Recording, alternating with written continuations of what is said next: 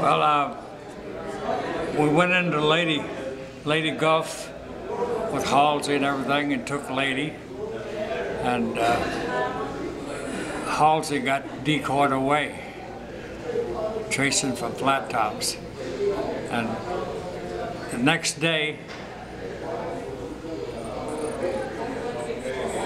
a salvo hit. We didn't even know the Japs were there. I don't understand it. It was 4 miles away, and they were shooting at us already before we knew they were there. And the Gambier Bay, we were near the Gambier Bay, but they zeroed in on her, and they just put holes all in her, and they sunk her. And we didn't never get hit one time. We zigzagged and smoke screens, and we were lucky. And after the battle, a kamikaze hit our catwalk, and we exploded one over the forecastle, and the tail section landed on the flight deck. We had to take it off before we could launch any planes. Oh my gosh! So we didn't lose too many people, maybe 25.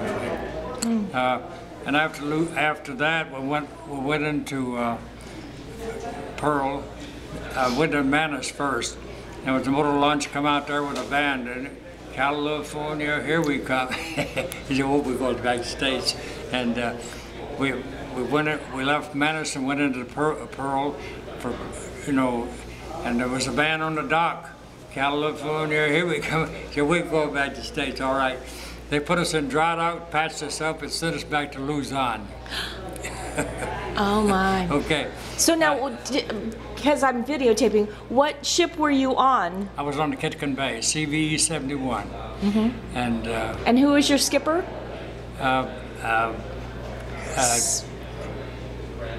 Hanley was his name, Captain Hanley. He was a great guy.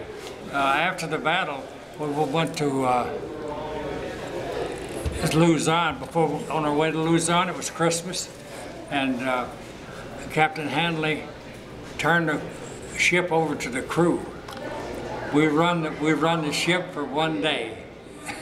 That was great. He was a great captain, we ate in the wardroom and was telling the officers to light my cigarette and held all that. What a great time, Oh, funny. It's the first time it ever happened. And how many were in the crew? Oh, I don't remember how many. I mean, everybody in the wardroom. Everybody ate in the wardroom, and the chief engineer was in the scullery. It was a great thing. Oh, good. And everybody, and they cooked some, Thanksgiving before that, they cooked some turkey, and it smelled so bad they had to throw it away. Wow, how disappointing. Yeah. So that took care of Thanksgiving. Anyway, we went into Luzon. The day before D-Day, there was a kamikaze coming in. I was on security, checking watertight, doors and everything. So I went out on the forecastle, and I seen the plane coming in, and all the ships were shooting at him. Nobody hit him. And he came right straight at us and hit us at the waterline, carrying two 500-pound bombs, and we listed way over. And they passed the word, all hands abandoned ship with the exception of the ship's rescue party. I had to stay there because I was a ship fitter. We went down and shored up bulkheads in the engine room and making, we stayed afloat. Well, the carriers, those PDEs, they only had watertight compartments athwartship, crossways. They didn't have any this way. So the damage that that plane done is three compartments. And once they flooded, then it's leveled off. So, that was the end of our war there. At the same time. So when was that? That was the day before D-Day? Yes, it was January the 8th, 1945. the same time that kamikaze hit the waterline, a 5-inch shell hit the flight deck, wiped out a whole repair party and a gun tub from one of our own ships. Oh, shooting at the kamikaze. That's a suicide plane. Yeah, right. Yeah, I lost 2 of my buddies at the repair party. That was the worst. That was the worst time of my career. But I didn't know they were. I didn't know they got killed. Everybody abandoned ship except us, and they didn't have any gunnery people to shoot the guns. Right. So they put me on a gun. You know what gun they put me on? I can't imagine. Where the guys got killed. And there was an awful smell there. Oh, I stayed with me for 3 days. Anyway, it was still dark when I got on the 20 millimeter. And when it got daylight, there was blood all over the place. Oh. And that's where I didn't know my buddy got killed there yet. See, I didn't know what happened. But that smell was smell of blood. That got into my clothes. We couldn't take a shower because they hit all the fresh water tanks. They put a tank on the hangar deck for us to get a drink. I stood in line to get a cup of water, you know, and that's okay. So back to Taffy 3. I mean, you went really fast during Taffy 3 there.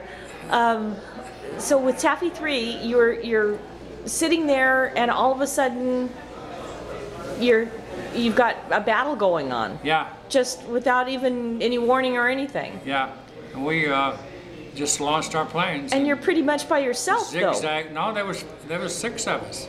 Okay, there were 6 ships. 6 baby flat tops. Baby flat tops. And there was 4 DEs. 3 destroyers.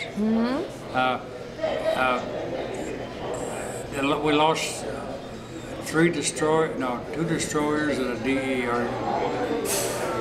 We lost 2 destroyers and 2 DEs. I forgot. Anyway, and so then Sprague was the general there. He was the admiral. The admiral, Yeah. Sprague. During the battle, he ordered the destroyers and DEs to attack the battleships. Right. And they attacked the battleships. And how many battleships were coming at you? 4 battle wagons. One of them was a Yamato. Yamato was the biggest battleship ever made. And they were actually looking for Halsey, weren't they? Do what? Weren't they looking for Halsey? No, they were just they were coming in to take Leyte Gulf.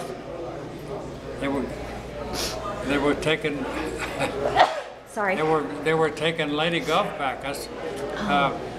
We saved Leyte Gulf. We saved General MacArthur went ashore in Leyte Gulf the day before, and we saved him too. Because those 4 battle wagons and those 8 cruisers got in the Leyte Gulf, there would have wiped out everybody. And anyway. And so there wasn't a whole lot to fight with apparently, because you guys put up a smoke screen. We had a 5-inch gun on the van there. That's all you had to fight with, was that 5-inch gun. Plus our planes. Yeah. And the 5-inch gun, it was on the fantail. Yeah. So it's not like it could turn all the way around. No. It wasn't a 360 kind of gun. We were running anyway. So you were running, so you were in front of them, so you could shoot that way. You had to turn our fantail to the enemy because that's the only way that you could shoot it. Yeah. I mean, if you look at the fantail in that 5-inch gun, it's not going anywhere. They were putting out 5-inch shells right and left. I don't know how many hits they got, but I talked to the gunner's mate that was in charge after the battle, and we got a hit right underneath. Just sprayed all them people, the whole gun tub. Underneath the fantail? Yeah. Oh my gosh. But it didn't hit our ship. Wow. It was far enough back where it would put the water on the ship. But it was just a big fountain of water coming at them. Yeah. Oh my goodness. Yeah. And with the smoke screen, I mean, you saw the smoke screen. Oh yeah. The smoke. All the ships were putting out smoke screens. And there was one picture on that book I got where you see the Gambier Bay here and the Kitkin Bay's right here. The Gambier Bay's got a little smoke about it. You couldn't even see our ship because all you could see is smoke. So how did you guys survive that? I don't know. I mean, that was kind of the whole thing, was that it was by the seat of your pants that, Yeah, with just one gun. Yeah, the Lord's with us, that's all. You guys That's are all I can amazing. say. I'm so glad We you didn't survived. get hit one time. Wow. Yeah. You got hit plenty other times. Oh, after the battle, we got we exploded a kamikaze over the forecastle, and one hit the catwalk and killed a few people. Wow. And what's your name? Bill Manning. Okay, and at the time that you were on the Kitkin, Yeah. what was your rank? I was shipfitter second class. Shipfitter second class. Yeah. And when was Taffy 3? When was was- that battle? The Taffy 3, Uh-huh. it was a group of 6 baby flat tops. You had the Taffy 1, 2, 3. Right. And you were 3. And when was that battle that we were talking about? October the 25th, 1944. 1944. Thank you.